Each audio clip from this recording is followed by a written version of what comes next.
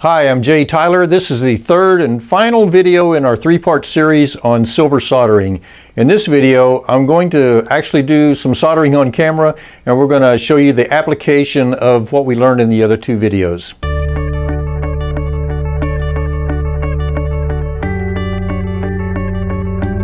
All right, the first thing I'm going to solder is a quad helix appliance that has just a single wire that goes across the band. And so this is going to be the solder area right here.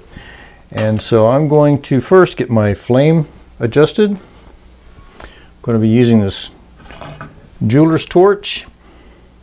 And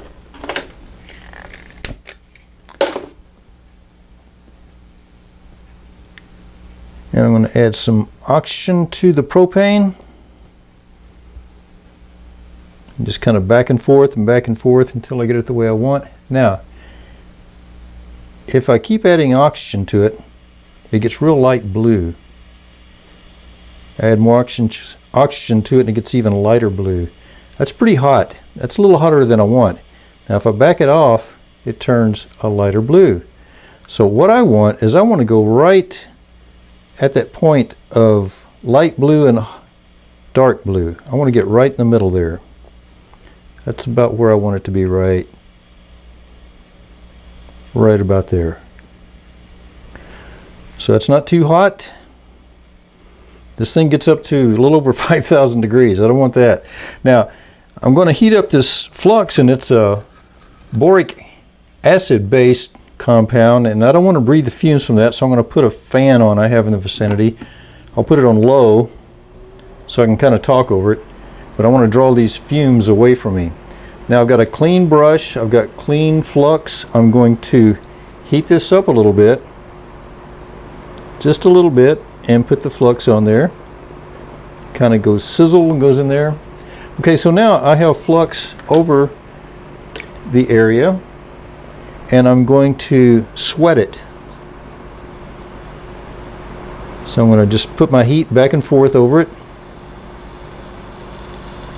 Let the flux melt. And as soon as the metal starts to get a little red, I'm going to try to get some, okay, there the initial solder went on. I'm going to move the heat around. Now the the solder has sweated onto the solder area, so we have that diffusion zone that's already occurred there. Now I'm going to heat it, and I think I've got enough flux on there, and just add a lot in here a little closer, and just add a little solder on top of it, just enough heat to melt it. You can see the solder kind of has that gelatinous look to it that we talked about. Okay, so it has sweated good. It has been coated with a low melting temperature solder, so everything is covered. That joint should be pretty good. Now I'm going to show you what happens. I'm going to go over here on this side. I'll show you what happens if I just put the flux on there and I don't heat it up beforehand. We'll see if we can make it pool. So I'm going to use a little flux. Now there's a lot of discussion I've heard about how much flux you put on. If you put on too much flux, it could cause it to bubble and all, but it will vaporize. I don't think it's a real serious reason for bubbling. Contaminants and overheating the solder are the two biggest reasons for bubbling. If I'm going to err on solder, I'm going to err on the side of too much, on flux, I'm going to err on the side of too much flux. Now, I don't know if you can tell, but the flux is melted up here, but there's no flux down below. There's no flux down in this area. So that's what you can run into if you don't heat up the wire before you put the flux on. So I always like to run a little heat on there and then put the flux in there, and it kind of sizzles and runs that flux everywhere. Okay, so we're going to try this again. Make sure I'm in the frame. Okay. Now I have heated that a pretty good lick, so it flows. It has sweated the area. And let me add just a little bit of that gelatinous solder on top of that. So now it's well covered. It has sweated real well and been covered real well. All right, let me show you a couple of tricks here. take this one out, and let's do this one. Now this is a quad helix, and it's exactly the same design as this one that we showed you earlier in the other video. Let me get my light out of the view here. Okay, I'm going to put this in the stand, clamp it down. Now this one's got more wire in it. There's more to solder here. Now one of the problems is getting the initial flow, the sweating, to occur properly. And what you can do to help that out is to take a wire and put just a little bit of solder on the end of it, just kind of coat the end of it, and then when we put the solder to the joint, as the capillary action starts drawing it into the joint, we can use this wire as kind of a probe to kind of paint the solder over the wires and into all the cracks and crannies. So that's what I'm going to do with this little probe right here. I'm going to use my clean brush and kind of heat up my joint a little bit. Put the flux on it. Alright, now I'm going to put just a little bit of solder onto it after the flux melts.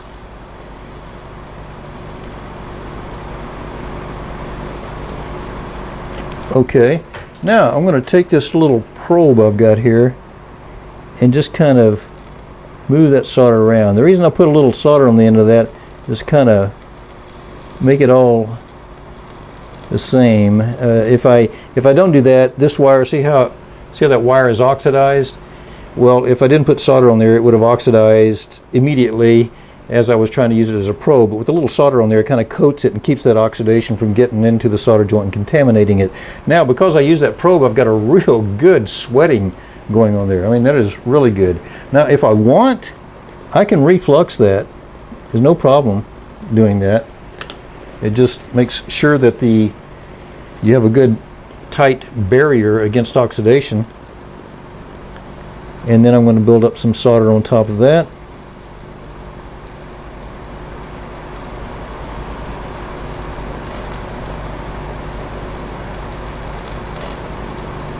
Now move my flame in and out, back and forth, in and out to control the heat. There we go. We got a pretty good cover. Everything is covered up. The wire is tapered, so it's covered up on that end. There's no exposed wire tip sticking out. If you have a wire tip sticking out, the fluids of the mouth are somewhat corrosive to this material. They could get in there and undermine the integrity of that diffusion zone and could cause it to come loose. But that's another reason I like to use a nickel alloy solder, because I have a good strong chemical adhesion as well as that good mechanical adhesion. So here we go.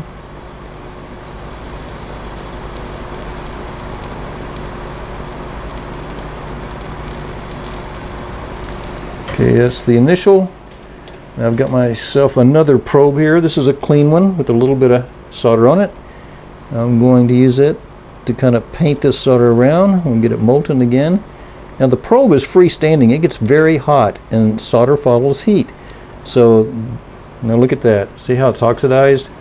Without that little dollop of solder on the end, that would have contaminated that solder area. Now I'm going to just reflux a little bit. So as you can see, soldering is really a two-step process. The first step is the sweating, and the second step is adding that bulk to it. Now if you get this solder just at the right temperature where it just barely melts, you can polish that and it will be just so pretty. It will not have porosity. If you get it too hot, it's going to have porosity. If you don't keep it clean, those contaminants could combust, vaporize, and cause problems. One of those problems would be porosity. I think I've beaten that horse enough. Okay, let's do another one. I'm going to show you something else here. Now, if you're just starting out and you're having a little trouble getting that sweating process going, here's something that'll help you out. it's kind of a variation of what I just did. I've got a wire, and I've got like a blob of solder on the end of it. I've got one on each end here. Now I can use this blob as my initial solder that I use for the sweating. So let's try that out on this solder joint back here. Okay, first I'm going to put the flux on. A little bit of heat, flux right there, a little bit of heat, flux back here. Clean my brush, go back into my reagent container, get some more flux.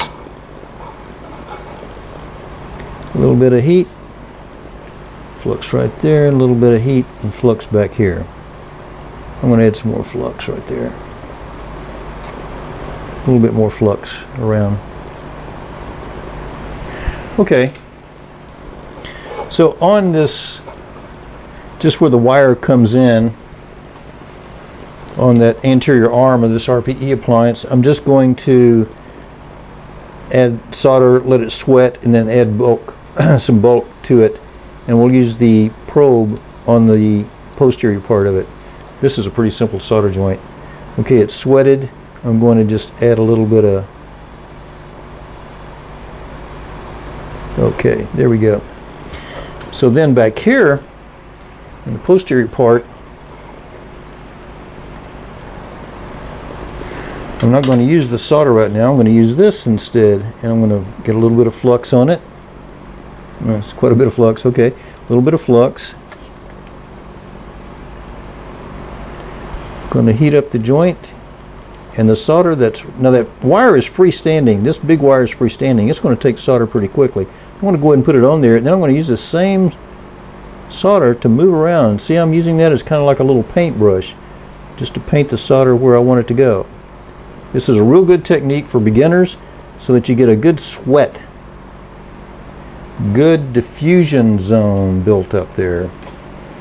Now, if you're a beginner, you'll probably want a reflux. I'm not a beginner, but I like to reflux anyway, just to make sure. And then I'm going to add the bulk to the solder joint.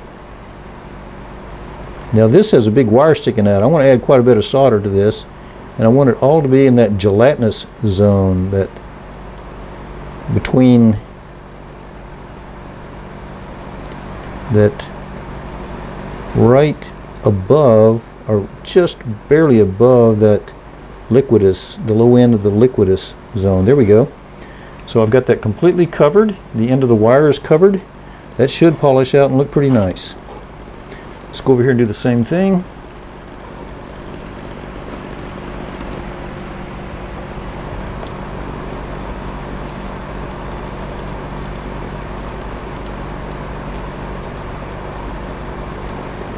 Okay. I believe that's pretty good. Now this particular appliance, it's got 4 solder joints all hooked together into that RPE screw, and that's, you know, if one of them were to come loose or break or something, you got plenty to hold it together. But you know, we don't want that to happen. But even if it did, it wouldn't be that, you know, that terrible. It wouldn't break off and the patient swallow it. Notice I just heated that up and just added a little more to it. Okay, I'm going to use this probe back here. Put a little flux on it.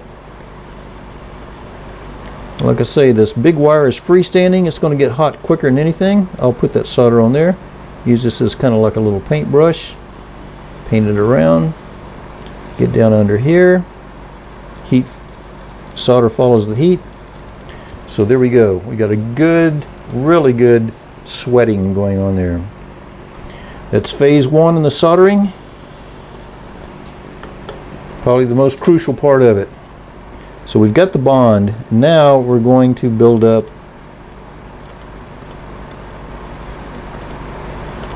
the bulk.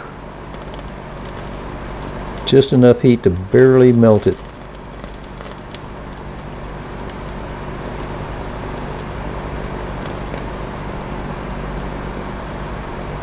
Now you can, if you want, you can put some flux on your solder. It doesn't hurt to do that.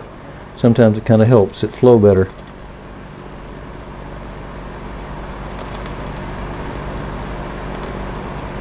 All right, I think that's going to polish out and be very, very nice. So let me clean these up, and I'll polish a couple of them so we can see what they look like. Here's the first appliance we soldered. It's the quad helix, and this one I just added the solder to it. I didn't use a probe, and we just let capillary action draw the solder into the solder area. And here it is polished on this side. You can see it's covered pretty well. You can tell on this side it could have been sweated a little better, and had I used the probe I could have gotten it a little better, but that's adequate, and it's covered up nicely. It's not a porous joint. That should hold up very nicely. Okay, then we used the probe on this one to move the solder around. We got a real good sweating on this, and then it polished up on this side very nicely. Everything's covered. There's no porosity. The ends of the wires are tapered. They're completely encased, so this will hold up very nicely. And here's the RPE appliance we did. We got plenty of good sweating on that, and a good covering encasement. This is the one we used the dollop of solder on the end of the wire as the sweating solder, and it turned out very nicely. And there's the polished version of it there. So it's not porous, nice and shiny. Everything's covered up. That should work very, very well. All right, that's it for this soldering series. I will see you next week.